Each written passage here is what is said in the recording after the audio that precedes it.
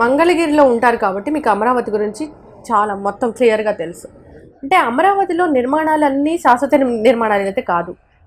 మరి అమరావతి రాజధానిగా ఉంటుందా, ఉంటే బాగుంటుందా, కేవలం అడ్మినిస్ట్రేటివ్ ఆఫీస్గా ఉంటేనే బాగుంటుందా?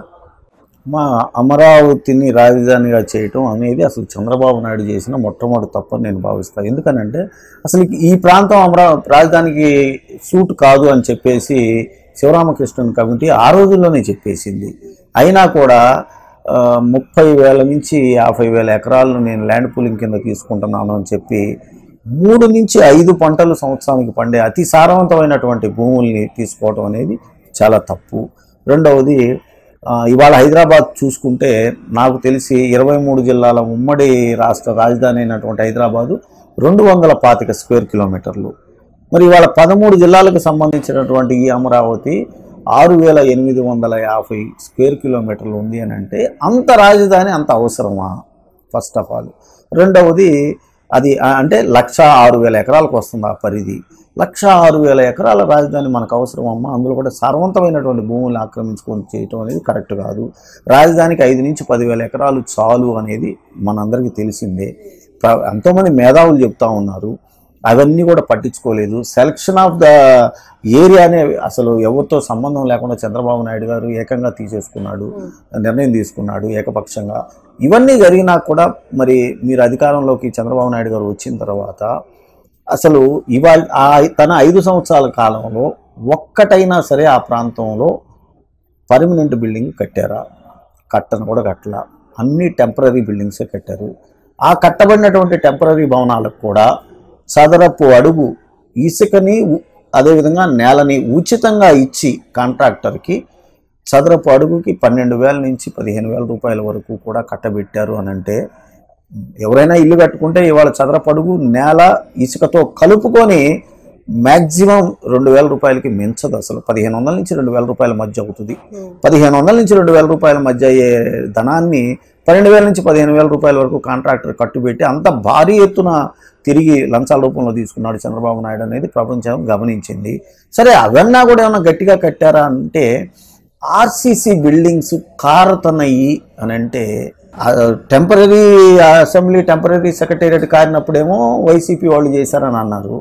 నిన్న హైకోర్టు కూడా సాక్షాత్తు కారింది అని అంటే అసలు ఎంత దారుణంగా ఈ టెంపరీ భవనాల్లో కూడా అంత దోపిడీ చేశారు అనేది ఇవాళ తెలుస్తూనే ఉందమ్మా.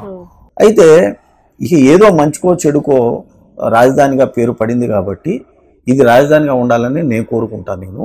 అయితే జగన్మోహన్ రెడ్డి గారు కానివ్వండి, అదేవిధంగా మంత్రి బొత్స సత్యనారాయణ గారు కానివ్వండి, వాళ్ళు ఎవరు కూడా అసలు ఎవరు మాట్లాడలే రాజధాని మార్చబడుతుందని ఎవరు అనలా. ఇంతవరకు అననప్పుడు ఎందుకు తెలుగుదేశం వాళ్ళు కానివ్వండి లేదా చంద్రబాబు నాయుడు ఎల్లో మీడియా కానివ్వండి ఎందుకు బురద జల్లుతారు అనేది పెద్ద ప్రశ్న.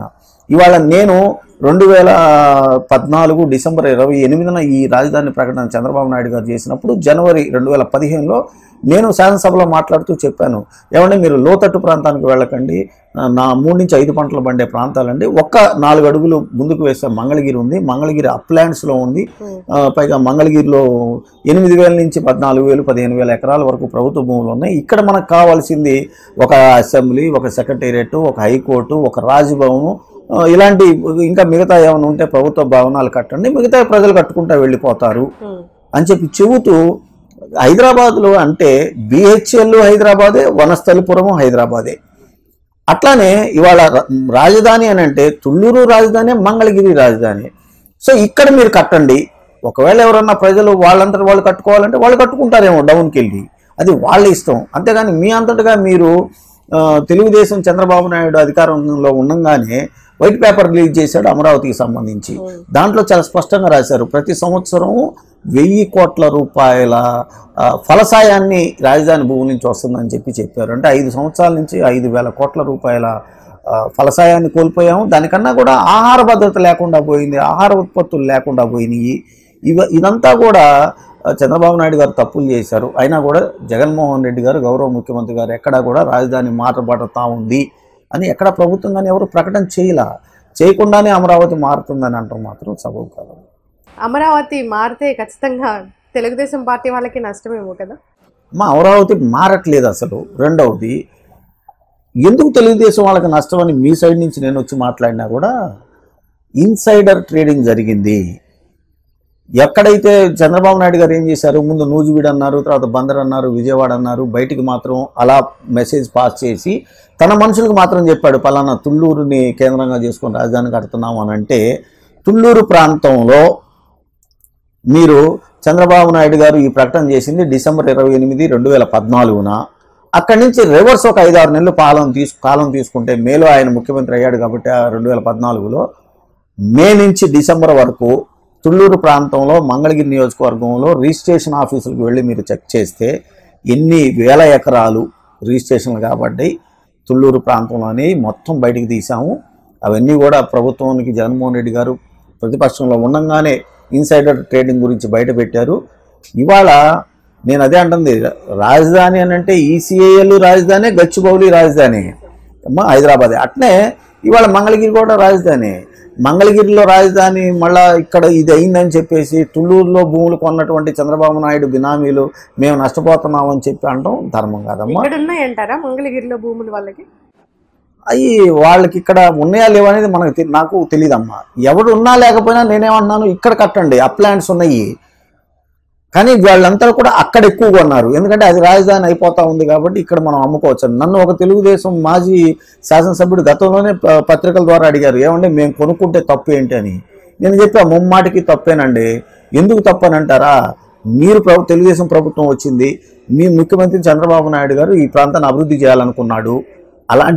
అలాంటి సమయంలో మీకు ల్యాండ్ పూలింగ్కి ప్రజలు సహకరించారు, రైతులు. అలాంటప్పుడు ఆ రైతన్న దగ్గరికి మీరు వెళ్ళి, అన్నా నువ్వు అమ్ముకోబాక, ఇక్కడ రాజధాని వస్తుంది, ఇదిగో ఇక్కడ సెక్రటేరియట్, ఇక్కడ అసెంబ్లీ, నీ భూమి ఇంతకుముందు 10 లక్షల ఎకరం ఉంటే రేపొద్దున 10 కోట్లు అవుద్దన్నా, నీకు లాభం అన్నా అని చెప్పేసి ఆ రైతుకు నచ్చజెప్పి ఆ రైతుకు లాభం వచ్చేలాగా చేయాలి. కానీ నీకు తెలిసి రాజధాని ఇక్కడ వస్తుంది, సెక్రటేరియట్ ఇక్కడ వస్తుందని చెప్పి ఆ రైతు భూమిని నువ్వు 10 లక్షలకు కొని ఒక 5-6 నెలల కాలంలోనే 10 కోట్ల రూపాయలకి ఎకరం అమ్ముకోవడం అని అంటే నువ్వు లాభం కొట్టడం అనేది తెలిసిపోతా ఉంది. అలాంటి పనులు చేయబాకండి అని చెప్పి చెప్పడం జరిగింది. మీరు విశ్లేషణ చేస్తుంటే ఒక రైతు ఆవేదన అర్థమవుతుంది. రైతు ఏం కోల్పోయాడు అన్నది ఖచ్చితంగా అర్థమవుతుంది. ఇంతే కాదమ్మా, ఇవాళ 33,000 ఎకరాలు నిజంగా రైతులకు ఇచ్చారు.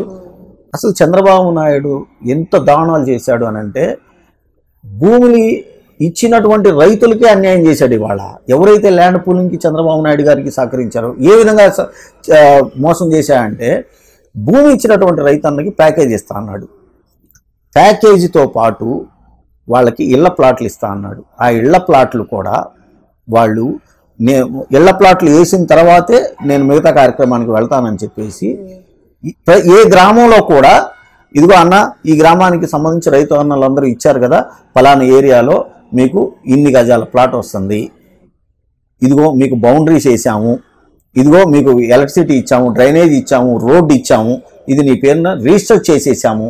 ఇవన్నీ కూడా వాళ్ళు రాశారమ్మా, మేము రిజిస్ట్రేషన్ చేసి ఇస్తాము, 1450 గజాలు మీకు ఇస్తాము, దాంట్లో కమర్షియల్ ఇంత, రెసిడెన్షియల్ ఇంత అని చెప్పేసి ఇచ్చి, అవి ఏ ఒక్క గ్రామంలో అయినా సరే చంద్రబాబు నాయుడికి ల్యాండ్ పూలింగ్ ఇచ్చినటువంటి రైతన్నకి ఒక్క ప్లాట్ అయినా ఇచ్చాడో ఇవాళ చూపించమనండి వాళ్ళని. అలా ఇవ్వలేదు కాబట్టి 2014లో తెలుగుదేశాన్ని గెలుచుకున్నటువంటి తాడికొండ రాజధాని ఏదైతే ఉందో అది మళ్ళీ తిరిగి నిలబెట్టుకోగలిగేదే. కానీ తెలుగుదేశం అక్కడ తనకు సహకరించినటువంటి రైతన్నల్ని మోసం చేసింది కాబట్టి 2019 ఎన్నికల్లో అక్కడున్న రైతన్నలు కానివ్వండి, నష్టపోయినటువంటి కూలీలు మొత్తం కూడా జగనన్నకు అండగా నిలబడ్డారు. కాబట్టి రాజధానిలో కీలకమైనటువంటి ఏరియా, కోర్ ఏరియా ఏదైతే తుళ్ళూరు ఉందో ఆ తాడికొండ నియోజకవర్గం, అది వైసీపీకి పట్టం కట్టారు ప్రజలమ్మ. అంత మోసాలు చేశారు చంద్రబాబు నాయుడు గారు. సార్, వైసీపీ ప్రభుత్వాన్ని ప్రజలు ఎంతో ఇష్టపడి ఎన్నుకున్నారు, ఎందుకంటే వచ్చిన మెజారిటీ చూస్తే అలా అనిపిస్తూ ఉంది. మరి నష్టపోయిన ప్రజలకి మీరు ఏ విధంగా సహాయం అందించబోతున్నారు? అంటే పరిపాలనలో మార్పులు తేబోతున్నారా? కొన్నాళ్ళ నుంచి చూస్తుంటే అక్కడక్కడ అల్లర్లు జరుగుతున్న విషయం కూడా చూస్తూ ఉన్నాము. అలాంటివి లేకుండా ప్రశాంతమైన పరిపాలన అందిస్తారా?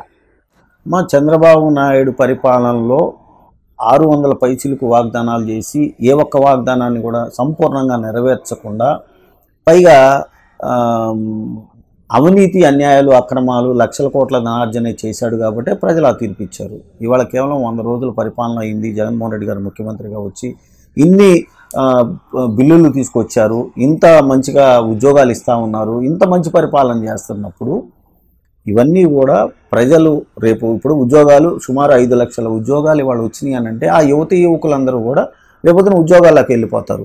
ఇవాళ దేవుడు రాజు మంచోడైతే రాజ్యం బాగుంటుందని చెప్పి పెద్దలు అంటూ ఉంటారు. ఇవాళ ఎక్కడో మహారాష్ట్ర కర్ణాటకలో కూర్చున్న వర్షాల మూలంగా వరదలు వచ్చినాయి, మనకి శ్రీశైలము నాగార్జున సాగర్ పులిచింతల నిండిపోయినాయి, పైగా ఇక్కడ వర్షాలు పడతా ఉన్నాయి, రైతులందరూ ఆనందంగా ఉన్నారు, పంటలు వేసుకుంటారు, అందరూ సుఖంగా సంతోషంగా ఉన్నారని చెప్పి నేను గట్టిగా అవును సార్, సుఖంగా సంతోషంగా